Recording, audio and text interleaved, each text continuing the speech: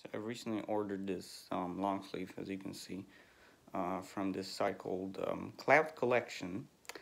And not only that, it was coming for like 30 days, which kind of suggests that it's a Chinese knockoff. Made Extreme isn't really like a popular brand, at least around here. Therefore, you know, there won't be much of a difference. People probably won't even notice that. But one thing I really want to point out is a tag and the washing information right here. So here's just like here's just like made extreme and all that, right? And the sizing. But the thing here is a true gem.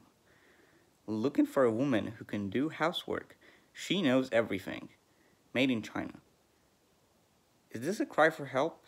Or, like, really, what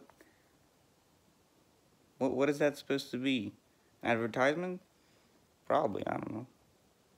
Just, you know.